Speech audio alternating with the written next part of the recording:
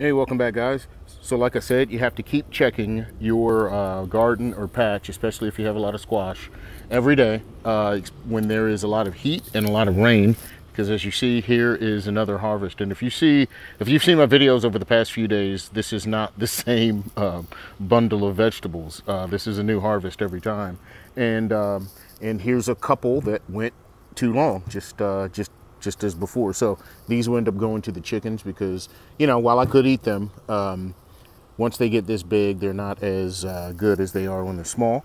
So we have a lot of squash here, more zucchini and just a couple of pickles and kohlrabi that, when that gets too big, it'll start to burst, so you want to get that. So a lot of the kohlrabi I pick, I plant a lot of it, so I have to pick it before it gets too bad.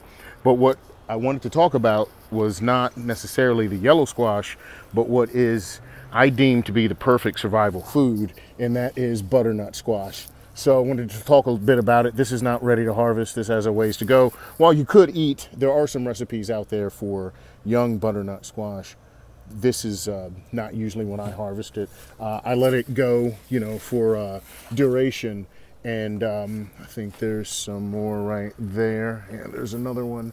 And I've got quite a bit of it, so I'll just talk about it for a second. It is really easy to grow. Butternut squash, and you see this is all butternut squash right here.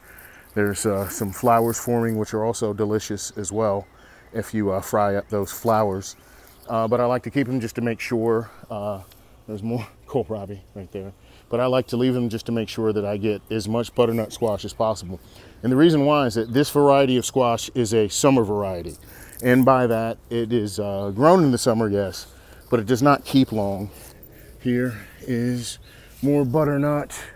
There's one growing right there. It vines as well.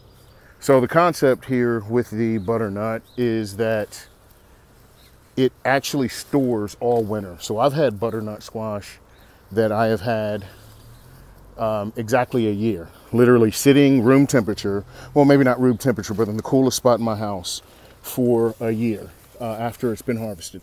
So it's referred to as winter squash because it can go all winter.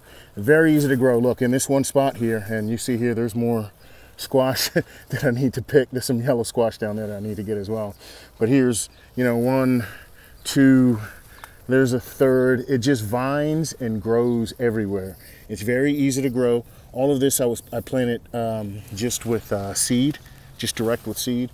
So I just sowed the seed into, in most cases, mulch and let it run. It's very resistant to the powdery mildew, so it's very easy to grow. And one of my best suggestions as a survival food is to grow plenty of butternut squash. The reason is it will store all winter long, so you don't have a difficult time storing it. It's very easy to grow for beginners. And it's pretty hardy as a meal. There's all kinds of recipes with butternut squash. So, yeah, I think I cut that. As far as that goes, oh, cool, got both of those. So as far as that goes, butternut squash, I can't recommend it enough. So grow plenty of it. In these tough times, you never know what is going to happen towards the end of the year, towards election time, and to your food supply. There are still a lot of things that we can plant now.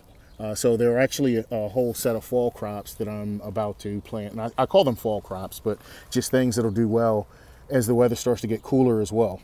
So I'm going to start planting radish and kohlrabi again.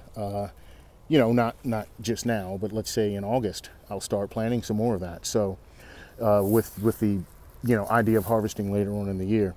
But that'll be another video. What we'll talk about now is just the butternut squash, and I love butternut squash, so give it a shot. Have a good one, guys.